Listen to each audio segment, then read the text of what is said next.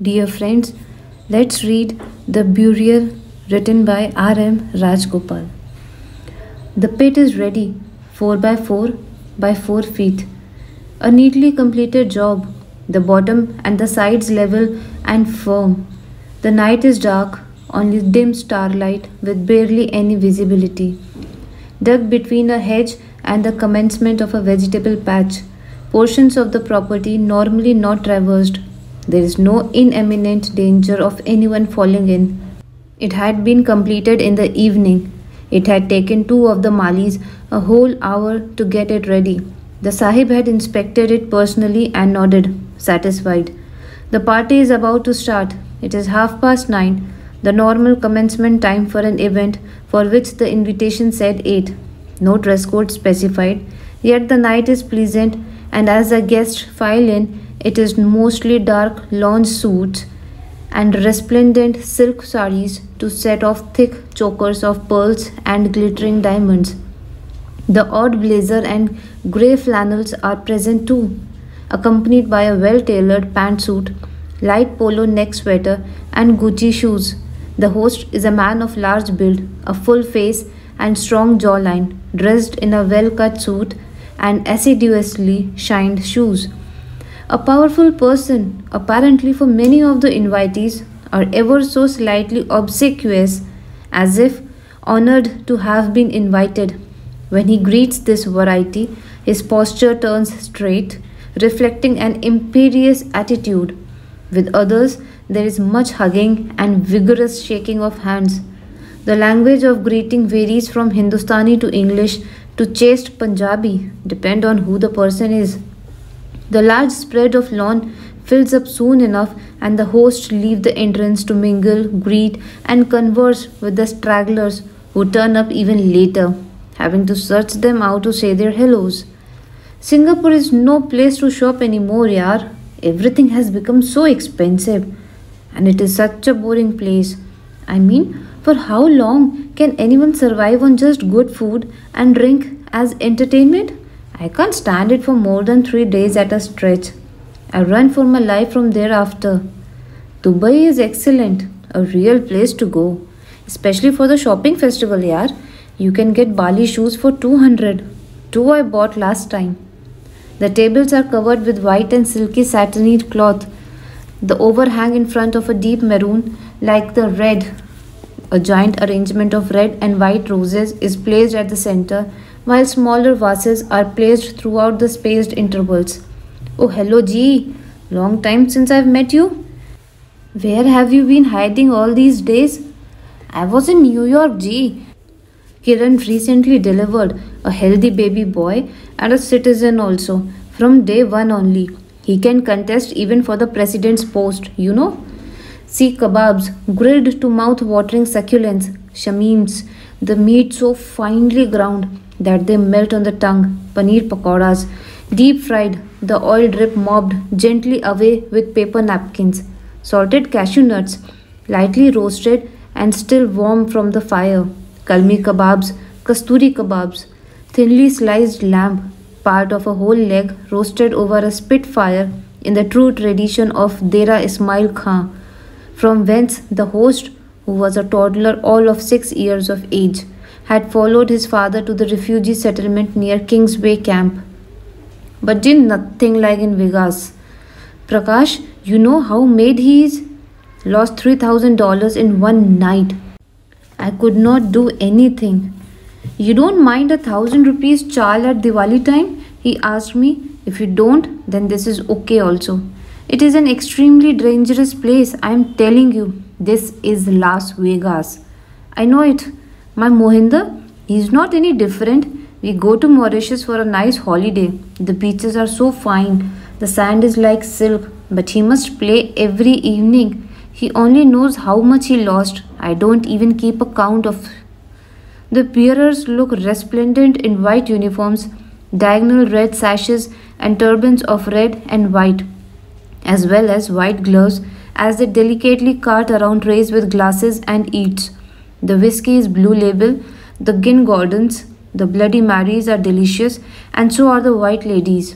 The evening progresses. Empty stomachs, A full 8 hours since lunch, heady stuff. The laughter gets increasingly raucous, the jokes that much bolder. What did the Punjabi gentleman say to the prostitute? The raconteur asked. Expectant silence. Vor ji, ki galle?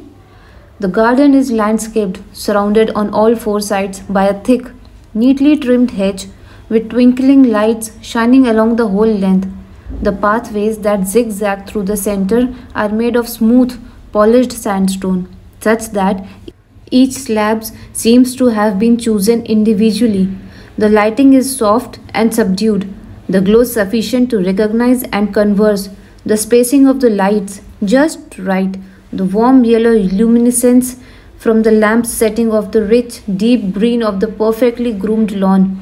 Up a gentle grassy slope is the house itself, softly lit so as to set out its contours, a floor of smooth, flawless Italian marble, sofas of gentle design covered in off-white silk, drapes of like material now drawn to either side, a horsey Hussein displayed on the wall that directly faces the wide open French windows, low coffee tables with gleaming crystal vases, arrangements of bright flowers that set off the gleaming whiteness of the ambience.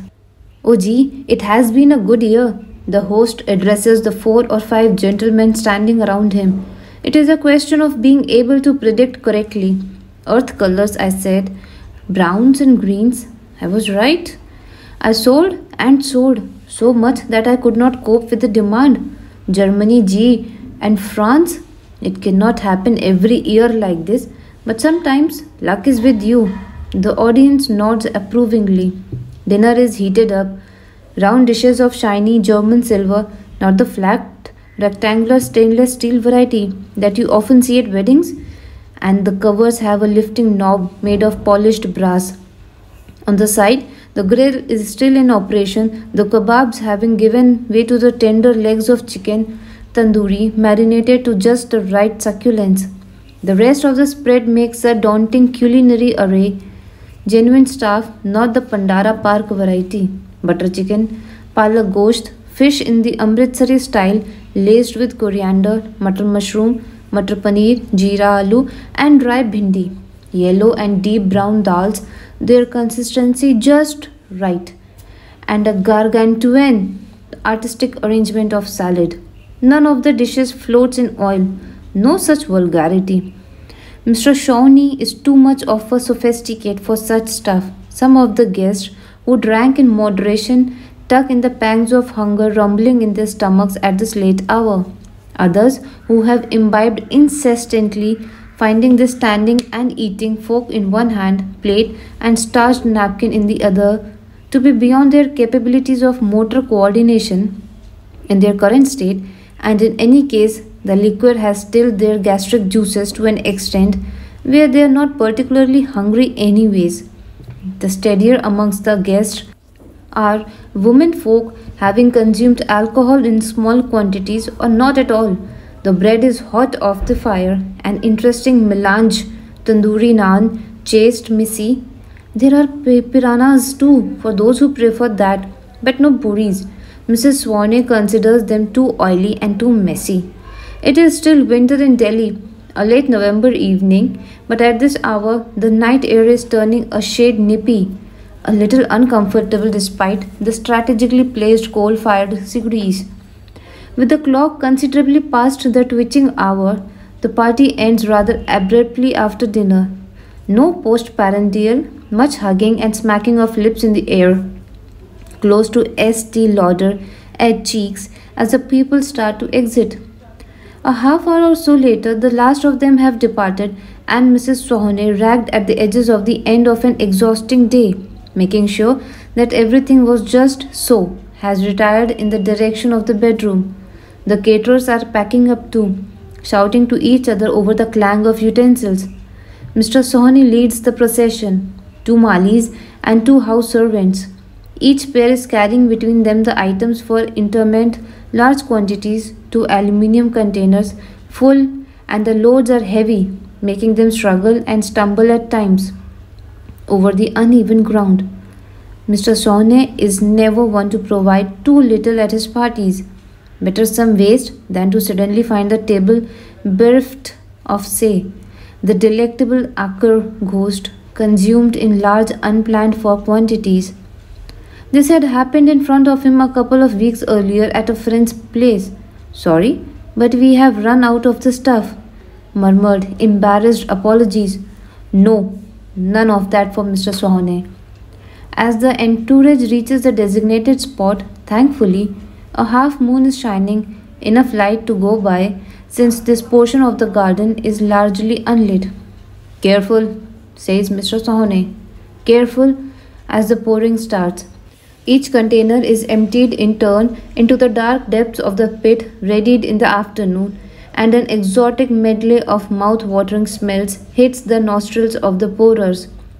The displaced mud, stacked neatly on either side of the pit, is poured back in to cover the hole any left over. The earth is spread neatly on the empty ground around. As Mr. Sohane walks back, he nods to himself, satisfied. No. No point distributing the stuff amongst the retinue as many do. It will only end up spoiling them, creating uncalled for cravings upon taste buds used to a dal and a sabzi. And doesn't Mrs. Sohani provide them with as many rotis at each meal as they would like to eat? She isn't one to act measly, to ration out the stuff. She believes they work much better with their bellies full.